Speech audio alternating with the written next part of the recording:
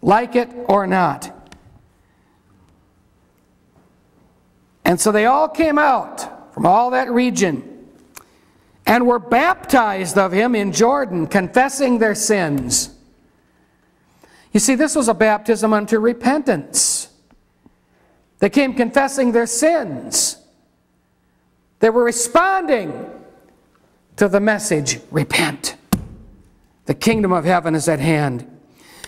But when he saw many of the Pharisees and Sadducees come to his baptism, what's he going to tell them? I mean, after all, these are the leaders of the religion. These are the respected elite. He took one look at them. He said unto them, O generation of vipers! Is that any way to talk to these well-dressed, well-respected religious leaders? Hey, you bunch of snakes! That's what he told them.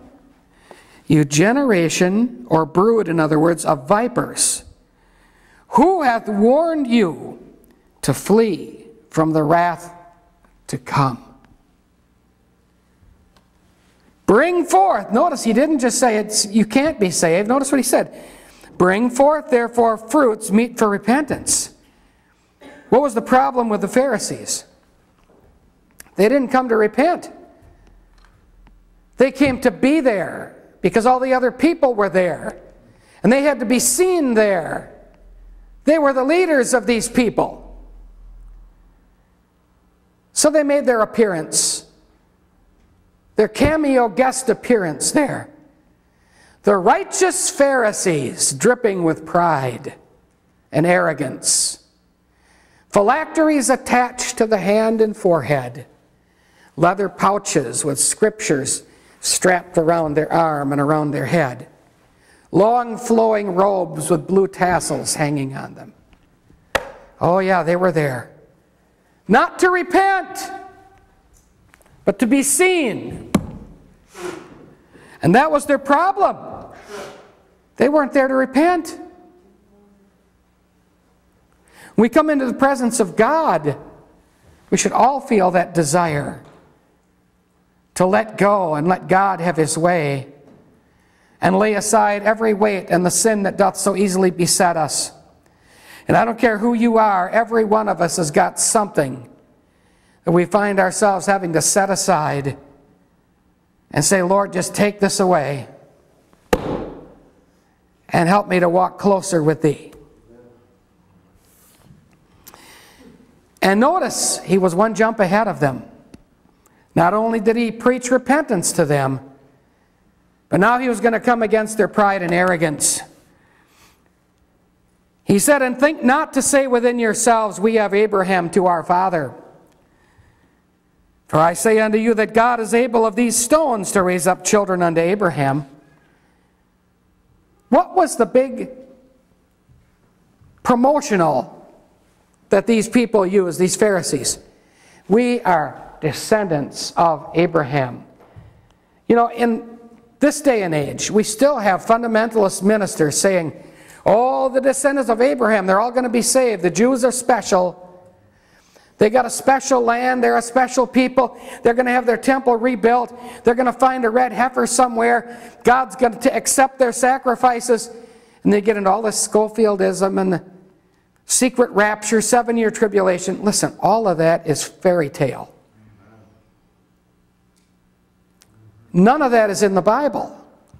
You got to do a lot of scripture twisting and turning and moving it around to make anything even seem to fit right. Then you have to ignore a lot of other verses. Listen, God has only one people. Whether they be Jews or Gentiles or anybody else, we're all saved by the blood of Jesus Christ. There is no other Savior. Nobody's saved by a rebuilt temple. Nobody's saved by the ashes of a red heifer. See, people go back and they embed themselves in this Old Testament. They forget about the New Covenant. They forget about Calvary. That wasn't quite enough. And you hear some of these well-known televangelists talk about how the Jews will once again find this red heifer and sacrifice it, and the ashes of the red heifer will sanctify the people. We're not sanctified by the ashes of a cow. We're sanctified by the blood of Jesus Christ. If you can find a red heifer somewhere, Duke and I will barbecue it. Come on. Some people would hear that and say, oh, sacrilege. And they'll listen to people all day insult Jesus Christ and take his name in vain. They'll say nothing but talk about the red heifer and, how dare you, huh? Listen, there is no future temple other than Jesus Christ. Amen. He is the temple. Destroy this temple, and in 3 days I will raise it up. I am he that was and is to come. You can't get any better than that. Paul didn't go out and tell the Jews, you're special. You're going to be saved without Christ, so I'll just leave you alone. You're fine. You're all going to be saved because you're Jews. Oh, no, they got to come the same way. And a lot of them did. And a lot of them didn't. Same thing holds true with any race of people. We're not saved by race, we're saved by grace. Amen.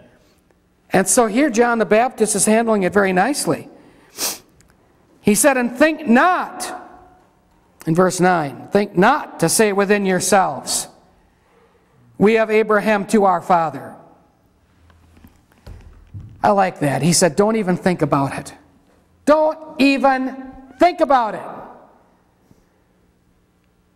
For I say unto you that God is able of these stones to raise up children unto Abraham.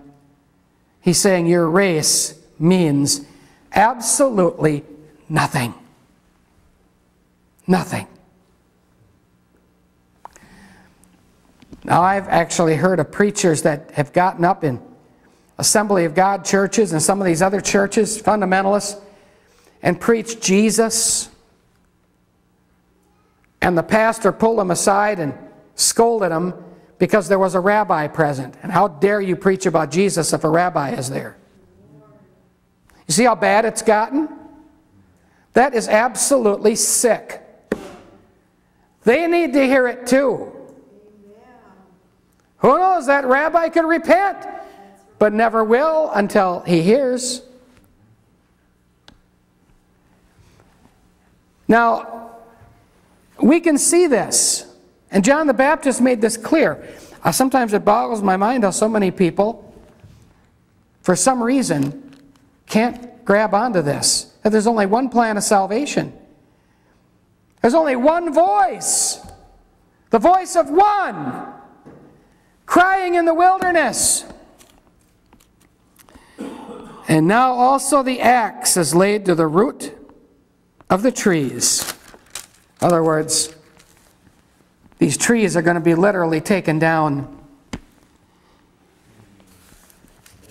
Therefore every tree which bringeth not forth good fruit is hewn down and cast into the fire. It's the fruit of the Spirit that must be brought forth. Now John went on and said, I indeed baptize you with water unto repentance. But he that cometh after me is mightier than I, whose shoes I am not worthy to bear. John's saying, I'm not even worthy to carry his shoes, this one that is coming. He shall baptize you with the Holy Ghost. Hear it now, folks. The one who was to come, Jesus, shall baptize you with the Holy Ghost and with fire. The preacher may take you and put you in the water and put you down in the name of the Lord Jesus Christ. But then Jesus takes over and he baptizes you with the Holy Ghost. and with fire.